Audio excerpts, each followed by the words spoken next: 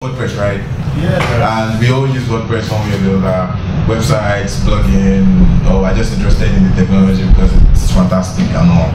So basically, I'll be talking about how WordPress is good for coding, or it's the best platform, or one of the best platforms that if you know how to code, you can utilize very well. Before I started, I want to say that WordPress goes beyond creating a website or creating website easily. A lot of depend on WordPress because it's quite easy to build something quickly. In a few minutes, you have your website up and running and stuff like that. But if you really know how to code, you can go beyond that. So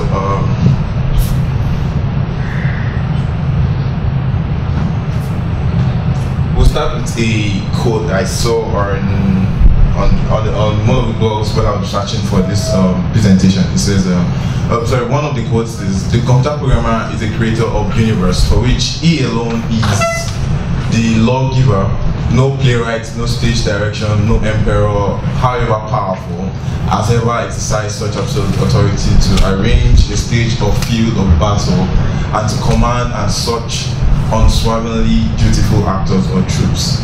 Joseph Weizenbaum. Basically, all this grammar that this person is saying is this: if you can code, you are a god. That's just what it means. Everything here says, if you can code, you are a god. A god to the command, a god that can control the commands of an entire system. And if you can control an entire system, imagine how many people's life you will control, because how many people depend on systems to live. Are you following? Yeah. So the power to code is the power to control people, to help people at the same time as well. So basically, that's what I'm saying. And I'm going to share my experience with you guys. I've had a situation where WordPress is really good to use, right? You enjoy the experience of being able to do things really quick.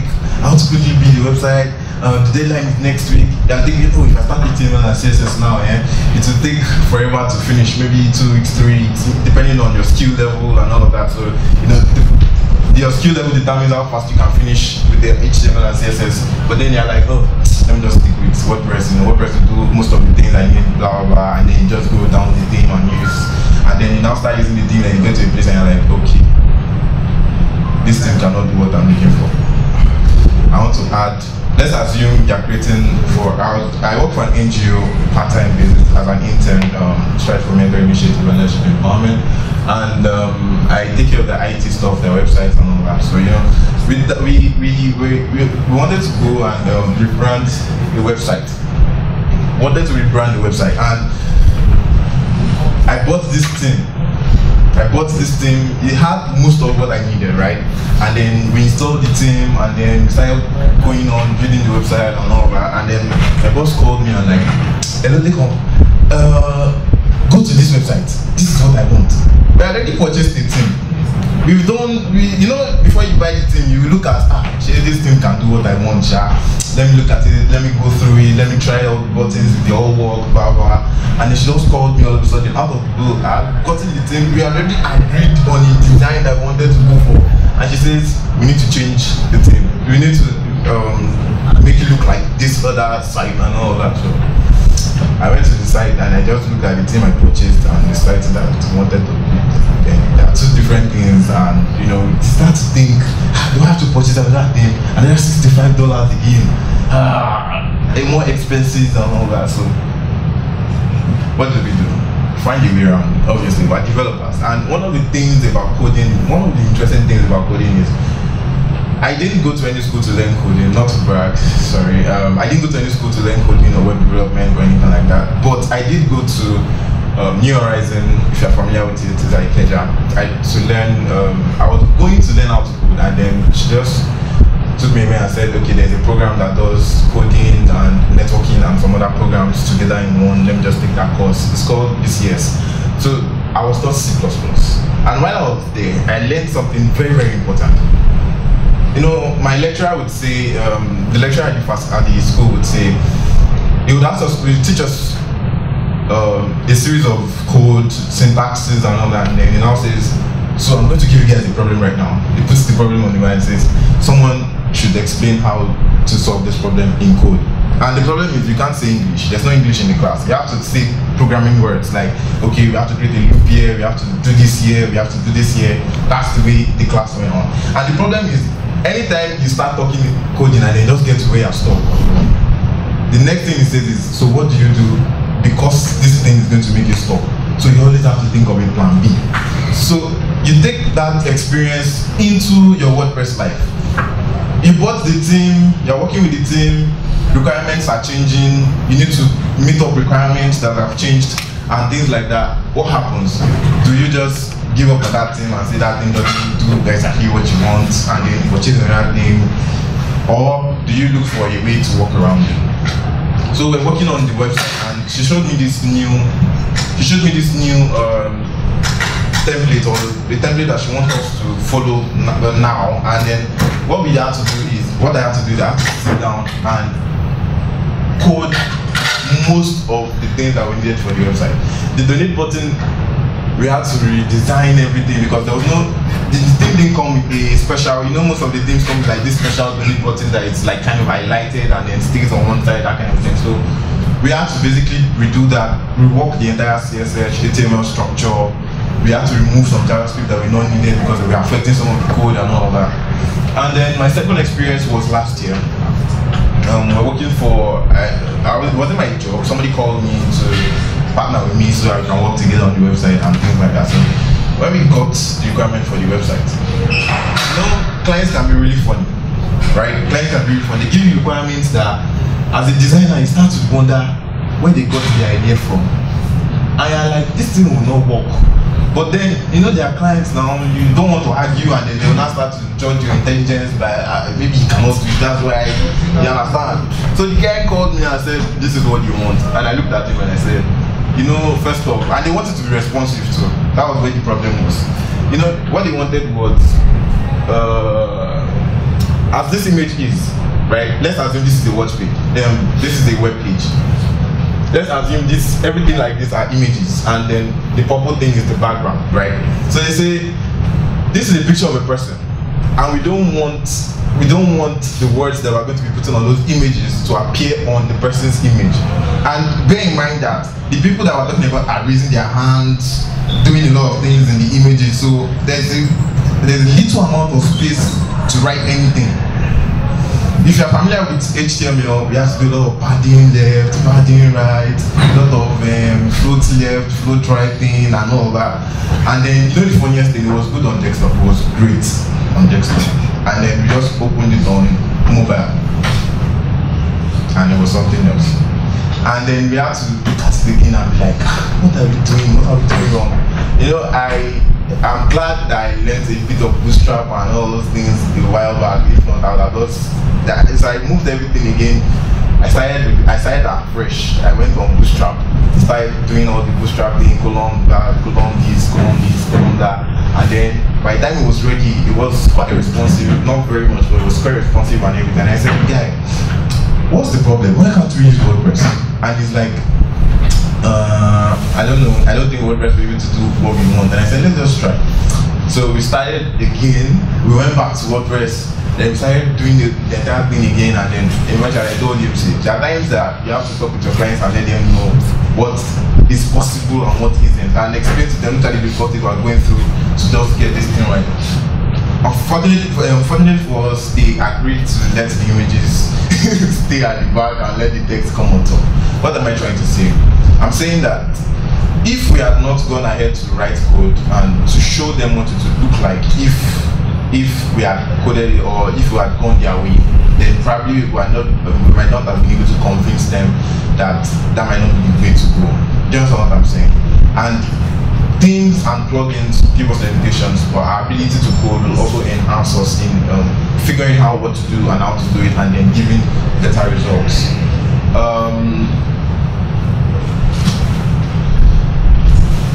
How are you going to work with the site Lekan Adepoju PHP? Basically, what's saying is, how many of us know WordPress is built on PHP? Just raise up your hands. Okay. How many of us know PHP is a programming language? Raise up your hands. Okay. So you all know that it's important that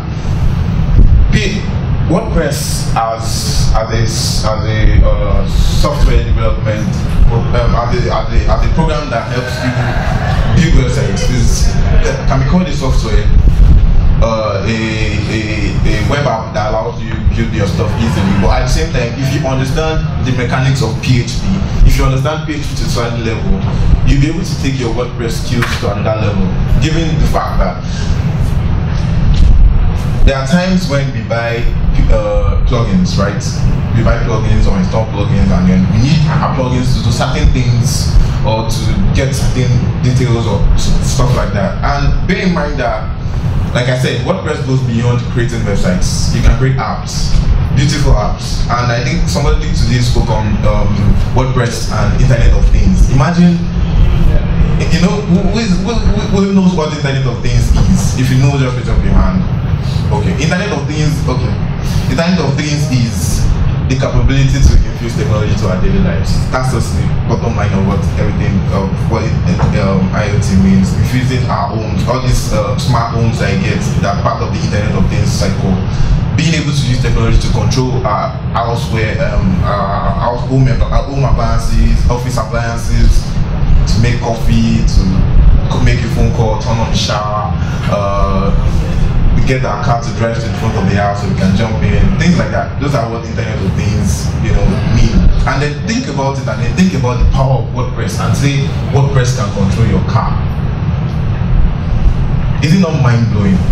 For a web app where everyone just believes that should be an app where you can create free blogs and all of that, and then you hear someone say you could use WordPress to control your car or making coffee, and then you're like, okay, let me take a step back. Are you really sure this small app that we're using to create small blogs that we're just into making AdSense revenue can create something that would help you control your car? If you understand the power behind that, then you know the significance of WordPress. Everybody wants an easy life. Why did we create technology in the first place? To make things easy for other people, to make things easy for everyone else, to have easy access to things, get our doors open and all of that. And you know, technology is going to the stage where that thing is happening. I mean, we control our TV with our mobile phones. We do that. And if we can control our TV with our mobile phones, definitely somebody is willing to pay someone to create a website that I can use to control every other thing in my house or in my office or in my child's room. You know, this maybe they don't do it here, but you know, in America you have your child and then you don't want to stay with the child, you put a camera and then you have the toys around or the food and things like that. You just have things around that you want to be able to, you don't want to go into the room to do. You can do that from, let's say, your living room or from your room while you're asleep. Maybe you hear the child cry, you wake up and then you have your laptop and then you just use your laptop to do certain things. Maybe the baby just need a little rocking to, you know, get back to sleep and things like that. With the push of a button, what do you call there's no like the crib, yes. So all you need to do is press one button and then the crib starts moving, just shakes the baby a bit and then it falls asleep again. Do you understand what I'm saying? Basically, I'm saying that if you can utilize the power that WordPress has, you'll be able to create unimaginable technology that goes way, way, way beyond websites and blogs. Okay, so what happens when your client asks you for themes and plugins? And you go to an interview and then you sit down and then it's like, oh, so you use WordPress? Yes, sir. And you'll be surprised that most of your clients know about these things than you do. I've gone to where have you gone to an interview where your client is challenging you? He's looking at you and like, okay, so what do you want to do for us? Okay, I'll purchase hosting and domain name and SSL certificate. Let's assume you didn't now mention SSL certificate and then they are creating an e-commerce site and they say, so how will you secure my site? And what security? What kind of security? You know, they're trying to push you to see how much you know about what you're trying to say. So, and they say, okay, and you know what? We don't want to use any of the themes that are online. We want you to design our own theme for us. Will you now turn down the job? And let's assume it's like an RB or Hello Foods or one of those big brands. Or let's just say Apple. Apple calls you and then you can now say you want to turn down the job because you can create HTML template and then you fix it with your WordPress.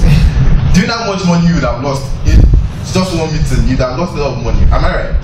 But if you had like HTML skills, CSS skill, you know, you can build up from HTML, CSS, then you can move on to JavaScript and then go into all these other scripts. It will help you in creating more unique websites. I was reading online one time and somebody said something about Bootstrap. He said everybody's using Bootstrap now and all the websites look alike. And it's true. I go to the site and I'm like, oh, WordPress. I go to another site and I'm like, oh, WordPress again. It's so glaring that everyone is using WordPress or even if I'm not using WordPress, I know it's Bootstrap. I shall know what is behind the technology, and I can see it. I didn't even have to check the source code. That's how funny it is. That's how they resemble. Like I don't have to go right click and check source code. I just look at this is the WordPress site, obviously. So we need to be able to create and distinct ourselves from others, and we won't be able to do that if we keep installing things and keep downloading plugins and everything. And then I'm sure you are aware that so much plugins actually makes your site really slow, and then it also makes your site really vulnerable. So as much as possible, you're free to install as many plugins as you want, but make sure it doesn't exceed 10 to 15. When it's more than that, then you have a problem. You need to look for plugins that can do multiple things, not just one thing. You're not installing one plugin for one thing. You should be able to do for plugins that can do a couple of things in addition, and also try as much as possible to, if you have the PHP skills, write your own plugin or write a system that can allow you to achieve the same thing that the plugin is helping you do. Do you understand? WordPress plugins don't do everything. We all know that. We already talked about that. And then, why should you learn to code at all? Why? I'm gonna look at this. I took this from smashingmagazine.com by Jonathan Wall. It said, by the way, installing WordPress, reading a few tutorials and customizing a few things does not make someone a top developer. They may call themselves an expert, and that's fine. They may know more than the average person, but a top developer moves far beyond basics and pushes the very boundaries of what is possible. They innovate, contribute to the community, and demonstrate mastery in the work that they do. And that is the only reason why I'm talking about this right now. I want us to be able to push the boundary of what WordPress can do, create more for WordPress, and for ourselves and for the community as well. And like it says, it's like, you know the quote that says the world is a canvas, and the world is your canvas. I'm an artist and then the world is your canvas. That's the same thing. That's like what this person is trying to say. WordPress makes you an artist, and WordPress gives you a canvas to build on. And the only thing stopping you from creating mind-blowing technology is your imagination and your ability to code.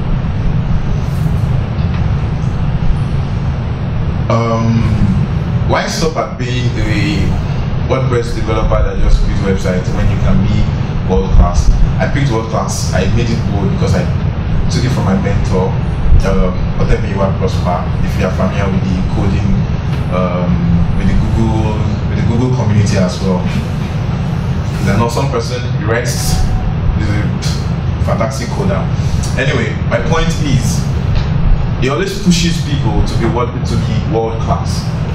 He says that when I was going to ask him to mentor me, I said, sir, I would want you to mentor me on everything. And he said, the first question he asked me was, are you prepared to be world class? And it's not about being just world class, it's about the readiness and determination and focus of being world class. And what it means to be world class is to be ready to face challenges, unimaginable challenges. And I won't stand here and tell you coding is easy because I'm struggling with it myself. I'll tell you that it's possible to learn it if you invest the time in it, and also it will also open doors for you. One of the things it does is you make more money, basically. The reason why you make more money is we buy things for $65. Imagine, and these people brag about 1 million downloads. That's $65 times 1 million. Imagine if it was your thing that was up on Team Forest and was bought 1,000 times, 2,000 times, 5,000 times. And remember that these people subscribe to it. Some of them offer free renewal, but some of them will tell you maybe renewal for a year. That means in a year they have been returning customers because their thing is so good that people return to pay another $65 a year. So if out of 1 million downloads, 500 half of that comes next year, and meanwhile other people will still buy the thing again that same year, but you have a fixed amount of people that will always come back to your site. They'll always come back to buy your thing. At least 500 of them are coming to buy your thing over again. Demand for WordPress development is high, and clients are willing to pay more for developers who are the best in the field. And the only thing that can make you stand out from every other developer is your imagination and your ability to code. That is what I think. You're free to think whatever you want. You might like, right? You have to learn how to go to stand out. But in the end, it's about, if you don't know how to code, how would you modify all your templates, your plugins, your themes to do what you want, make it bend to your rules and things like that.